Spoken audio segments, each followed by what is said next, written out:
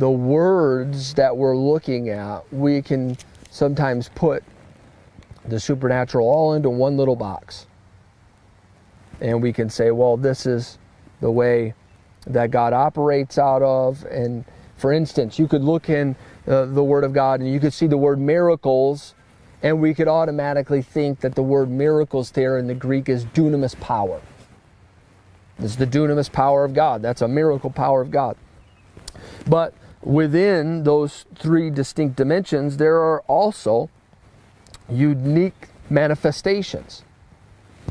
And in Hebrews chapter 2, verse 4, Paul lays out these three distinct realms that operate in faith, anointing, and glory. And they are, let's read the Word of God and look at it. Verse number 4 says, God also bearing them witness both with signs and wonders and with diverse miracles and gifts of the Holy Spirit according to His own will. Now, the very first thing that's going to come up is say, yes, Brother Charlie, it's according to His own will. It's God's own will, His sovereign will. Of course, I believe in the sovereignty of God, my friend, but at the same time, it is God's will to move in the miraculous. It is God's will, it is always God's will for the miraculous to transpire. It just takes a person of tenacity to break through into that realm. A person that will penetrate the unseen until it manifests. You know, Smith Wigglesworth said that he would pray until he felt that moment of breakthrough.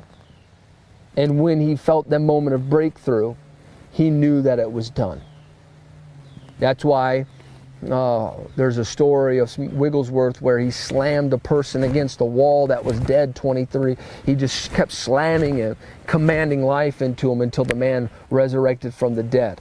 He said it felt as if the answer from God was no, no, no, no, no, no. And it kept pushing, pushing, pushing, pushing, pushing, pushing, until the power of God penetrated that thing and pushed him through to the other dimension. Now, one of the very first words that it's used in Hebrews chapter 2, verse 4, is this word signs, which is the word Simeon in the Greek, and it's a mark, a token of divine authority and power. I like to say it this way in defining what a sign is. It is the authentic God-given authority to produce supernatural substance that brings legitimacy to the message that you're ministering. How are people going to know the difference between what we're carrying and what the religious are carrying, or even other religions are carrying? It is through the avenue of supernatural signs that God has given to the church that give the stamp of approval, the authenticity of what they are ministering out of the Word of God is the truth. And 81 times in the New Testament, this particular word is used. Signs. I love that. Just type in signs right now. Signs are for the earth. These signs shall follow them that believe. Firstly, in Mark chapter 16, they're going to speak with new tongues. Yes, they'll speak in another language, supernaturally, like they did in Acts chapter 2. And I'm not ashamed of speaking in other tongues. But at the same time, God wants to give you a new language. That's right. He wants to give you a new language. A language that when you speak, there is a manifestation. Hallelujah. There's a manifestation of the miraculous that comes. Whew. Glory, glory, glory. I just feel the presence of God right now. Some of you need to lift up your hands and just receive. Just take a moment to receive the presence of God. You know, there's going to be many signs that God is going to begin to put on display. Many signs that God is going to begin to release in this hour. Things that we'll even see in the natural that will say, this is unbelievable. One of the signs of casting out of devils. People that are out of their mind, suddenly coming back into their right mind. You know, God has called you to cast out devils, not just in the four walls of a building, but He has called you to do it in everyday life. Casting out of demonic powers, driving out darkness is something that God has called every believer to walk in. He's called you to live in this sign, this new language, and this power, authentic authority. Secondly, in this chapter in Hebrews, it also speaks of diverse miracles. This word diverse or diversities actually means multicolored. I love that. You know, I love that God is so magnificent. You look at creation, you look at everything that God has created all around us, the things that He has done. God's mind is magnificent. And even in the area of miracles, there is a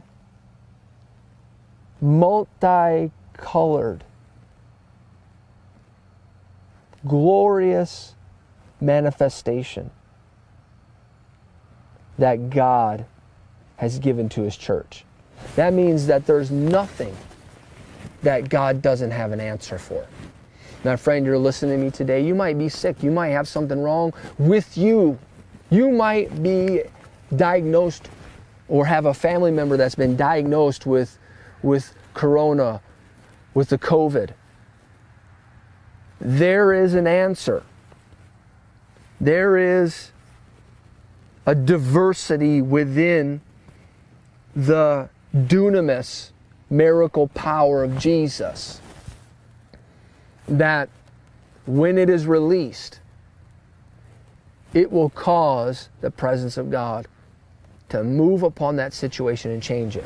You know, one of the ways that they treat cancer is through radiation. They treat it by ultra rays of light. This multicolored manifestation of dunamis power penetrates the darkest, deepest, grossest sickness and disease and radiates through the Holy Spirit that thing that is trying to bring death and destruction. I love it that it's a this is a multifaceted, multidimensional, multicolored. You know, they say that there are colors that our natural eye can't even see. That means that there are things, but they're here, but our eyes can't see them. That means that there are colors that God has created that the human eye can't even have have their eyes gaze upon. There are colors and diversities of lights that the naked eye will never be able to see. Yet through the supernatural power of God, we have the ability to see the multi-dimensional nature of Christ. Wow. So powerful. You know that just in the natural, science says that when you take the 7 natural colors of the rainbow and you begin to spin them just at 2,800 RPMs, you'll only see white. I find that amazing because the Bible says that around the throne there is a rainbow.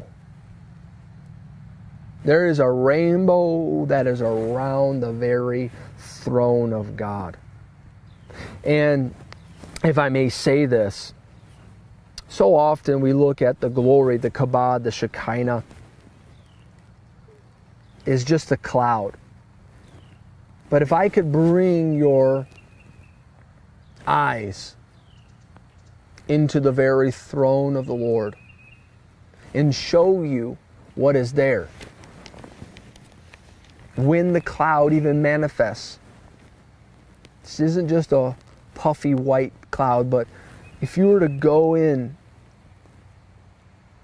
past what your naked eye can see, even in meetings, because many times we've had it where the glory of God showed up in the meeting, you could tangibly touch that cloud.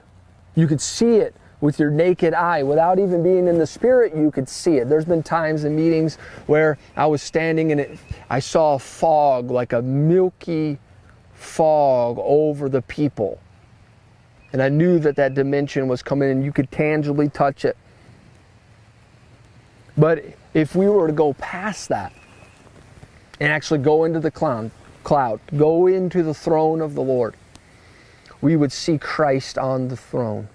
We would see the 9 classifications of angels, innumerable in company, circling the throne of His glory. And around that throne, that rainbow that wouldn't even appear to be the 7-fold radiations of the Holy Spirit, what would seem to be white light, moving faster than what natural light even moves at. That's what we would experience. That's what we would see. And any time that the glory is available in His manifested form, this is what is happening in the unseen. The worship, the glory, the presence around the throne. Whew. Lord Jesus. The parousia, the appearance, the realm of appearances, Christ. Just one touch from the King changes everything. Changes everything. I'm going to pray for you in a moment. I hope that you're getting a hold of this. And if you're enjoying this teaching, again, I want to just challenge you today to join us on our partner page. Become a monthly partner, because we even go into deeper things than what I'm even discussing with you today. So if you're enjoying this chat, I know that you will love what we talk about.